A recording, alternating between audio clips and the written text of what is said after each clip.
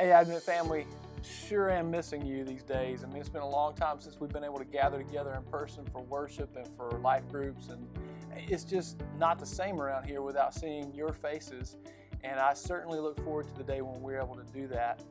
The longer we've gone into this period of social distancing and COVID shutdown, the more I've thought about this period of time and kind of been reminded of something from way back in the history of Israel.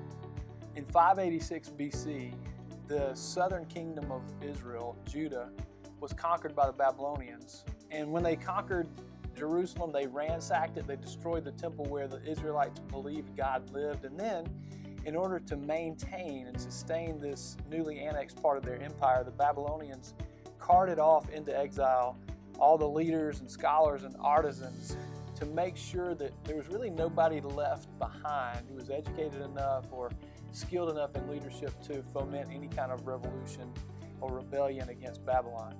And so, separated from their families, separated from the land that they believed God gave to them, and especially the temple where they believed God lived, where all of their worship centered around that temple. Separated from all that, the Israelites went through a very dark time of grief and lamentation. In fact, the book of Lamentations was written during that period of exile in Babylon.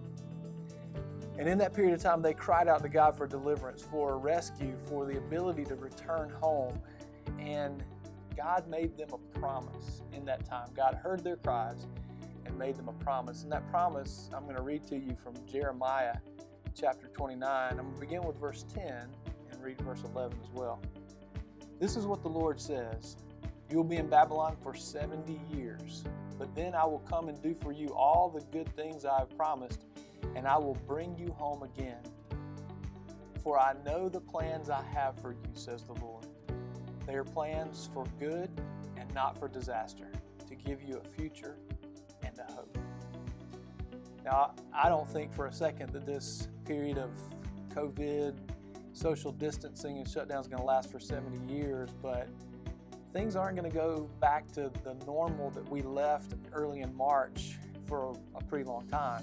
We won't get to experience the same things. Things are going to be different. Even when we're able to gather in person, there's going to be all sorts of new measures we put in place to keep people safe. But in the middle of all this, I can hear God's promise ring through the centuries and land on us today. It's still a promise that rings true for us, and that is God has a plan. That plan is to prosper us and not for disaster, to give us a hope and a future. I am confident that the best days of Advent are still ahead of us, and God is going to move in our midst and show us some amazing things.